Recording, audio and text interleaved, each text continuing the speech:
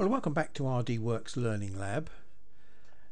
Today we're going to carry on with the mirror setting procedure. When we finished at part 3, I was convinced that I'd got my machine set up perfectly. A follower of this channel, who's obviously a lot more experienced at setting mirrors than I am, he pointed out that I'd stopped one step short. When the lacer came out of the nozzle, we established that I'd got it set perfectly at the focus point, but what I hadn't done was to check whether or not the lacer beam was coming out perpendicular to the surface. Now, it doesn't really matter whether it comes out perpendicular to the surface or not if you're only going to ever use thin materials on the machine. Card, maybe up to 1 millimeter thick. Anything over 1 millimeter thick, you may have a problem. So consequently, what I'm going to do in this session is try and rectify that problem, and to help me do that I'm going to manufacture a little jig. Now this is basically a target holder, and it's manufactured from 5mm acrylic. Now I'm not going to go into too much detail about programming this, because at this stage, unless you're jumping in and just taking a look at this because you're curious, then you will know how to program this up. Well, here we've got the pieces for our little jig. Now this material is 5.2mm thick, and I designed the slots to be 5.2 as well, the same size, so they're basically size for size. And now that they're cut, I should be able to just pop them together, and they are a nice snug fit together that presses together nicely. And then this piece here just fits on the top like that. Well, I thought you might like to just see the targets being cut. I never tire of watching paper being cut.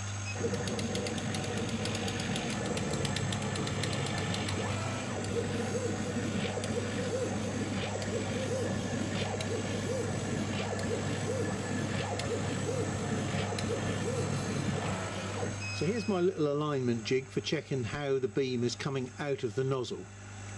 We'll put the target into the top spot there and make sure that it's sitting against its little location tabs. Now we'll pop that on there, and we'll raise the table just enough to very lightly clamp it. There we go, just very lightly clamped. And there we go, we can look through that little hole there and we can see the target. So we'll just do a pulse test on that to start with and see where it is. For a moment we could just tweak that with our mirror at the top here and see how we can get that slightly better onto centre. And we'll repeat the test now. There we go, that's not too bad. But what we'll now do is to drop this down to the lower position, which is 20mm lower. And now we will just do another burn. Oh dear, it's out by probably at least 3mm in a 20mm drop. We've got to try and get that back into a vertical position. Moving the mirror around will not change that. So there's some sort of alignment problem with the beam hitting the lens. Right, well, I've now put my target in the head behind a piece of masking tape, and I'm only putting a slight pulse burn onto the surface with a bit of luck. So we should be able to see how far the pulse burn is away from centre. I think the first thing that I must do is just to check the beam is correct at both ends of the stroke. So here we are looking down at the head at the closest point. Pulse. Now we'll check what this one is doing. It looks to be pretty well spot on. So we're fairly happy that the beam is running true in both axes across this x-axis here. Okay, now we've checked the alignment of the beam. We will just do a pulse test because this is what we really want to know. And we do a pulse test down at this 20mm lower. Still quite a long way off centre. And we'll just put a very quick pulse on that surface. And that basically tells me that we need to move the head across that way to get it onto true centre of the beam. Now the other thing that I must do is make sure that my head is upright in both planes, that plane and that plane. But there's no point in doing that until I've moved the head across. Now, I've not had this off before, so we're going to take the top off this and have a look, see what's underneath here. Now we've got the same spring arrangement that we had on one of the other heads. Now the problem is that the clearance holes in this piece here don't seem to be adequate enough to allow me to swing the whole thing around, and so consequently what I did before, I opened up the holes so that the springs didn't pass through, but I had a lot more clearance in here. Okay, well now we know how this mirror system works on the top here. I've opened up the holes from 5.2 to 6.2 millimeters, so there's a lot more clearance, and I'm going to put a small amount of grease just in the hole there, but it will allow this whole head to float much better. And the other thing that we need to understand is how these clamp screws work, because all they're doing is once you've got them set, you tighten them up onto this thread and it holds the plate in place. I thought it was locking these little pieces, but it's not. These little pieces are just little tensioning things. And in this plane here, well, it's not perfectly upright, but it's not far out. It's all to do with the screws at the back here. And I may well have to take the whole of this head off to align this bracket. Well, as you can see, I've got the whole of the head off now in my hand. I've got the mirror off. I couldn't actually get much more destructive than this, and all for a very small error. But I'm going to do it just as an exercise. I'm not advocating that you do it. I think if you get it near enough, as I had it at the end of part 3, for most applications that would be good enough. Lock that one up hard. It's still nice and true down that edge there. We'll check this edge here. That looks pretty good as well. Now in this plane we've got to set up two things. We've got to set it square, and ideally while we've got it loose we may as well set it back onto true centre. So we need to move that across by at least 2 or 3 millimeters. So I'll leave my square there so I can see how much I've moved it. Let's just check that.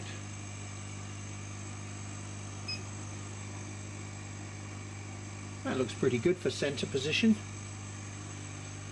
So I'll just lock that bottom screw up nice and tight, and that seems pretty square still. We'll just check to make sure that we're still burning on centre. Looks like it.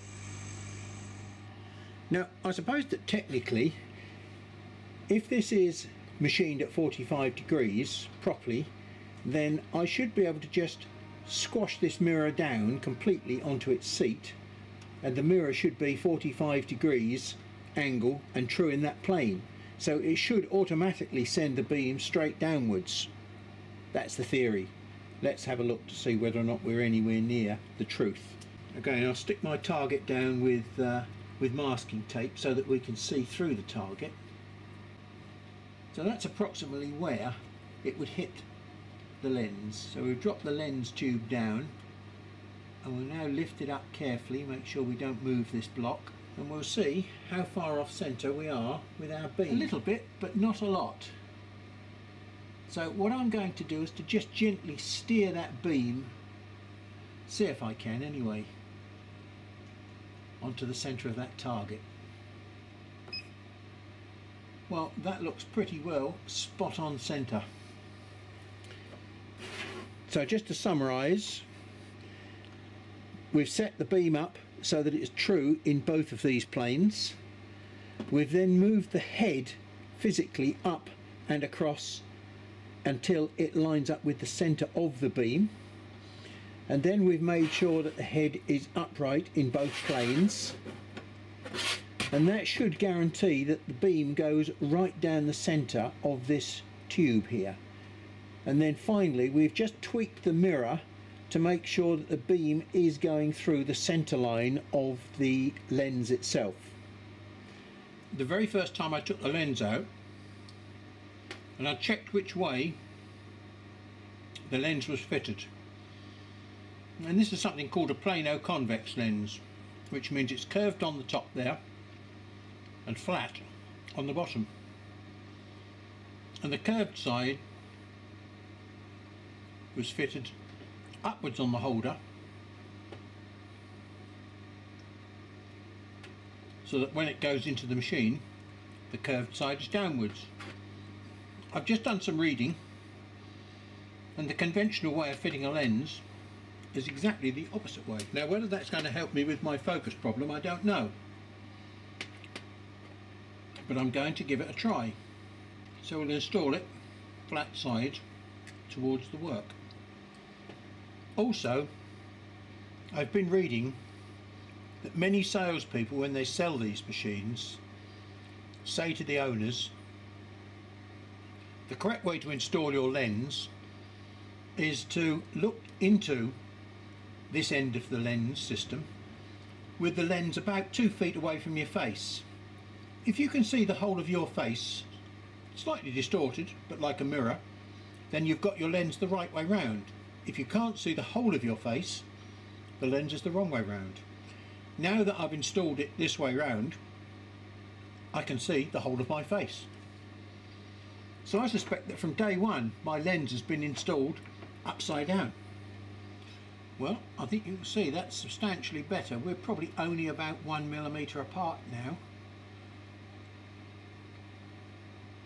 So turning the lens round has definitely had a small effect, because I've changed very little, just a little bit of focus. So what I will do, I will carry on moving my focus point across.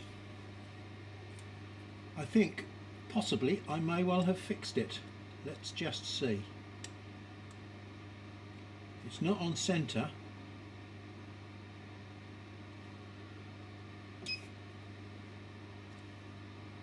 By a long way, but provided the beam is coming out of the nozzle, well, I think you can probably see without the aid of a magnifying system how the little teeny weeny hole there goes not quite, probably within 1/2 millimetre of being concentric with the brown ring around the outside. Now, I've not had them anywhere near that close together before. So in terms of setting the machine up, I really wouldn't want to change that. So let's do another quick check, which is to see where the laser beam is coming out of the nozzle. And we'll use my nice simple nozzle burn test. And there we go, we should have left a nice circle in there. That's better. It's over to, I suppose, as I stand in front of the machine, it's about 11 o'clock. I'll do that same test at the 4 extremities of the machine. So the beam is actually very, very consistent at all places on the machine. It's not central to the nozzle, but provided it's not hitting the side of the nozzle, I really shouldn't be worried. I think we've achieved what we set out to achieve. And there's only one way we're going to find out how good that is, and that's to do a thick material test. Now you can't see it, but I'm looking down the side here and I can't see the same drag on the cut that I was witnessing with the lens the other way up, to be honest. Very slight drag.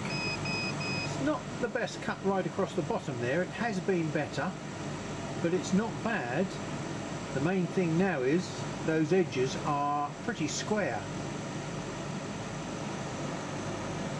Now, just as a quick comparison, here's what we had before.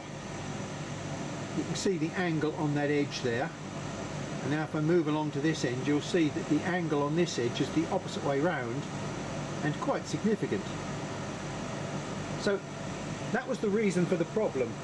It was a bent laser beam, mainly because I hadn't got my lens in the right way round, and secondly because the laser beam wasn't firing through the centre of the lens. So I hope we're all learning a little something from this. I certainly am.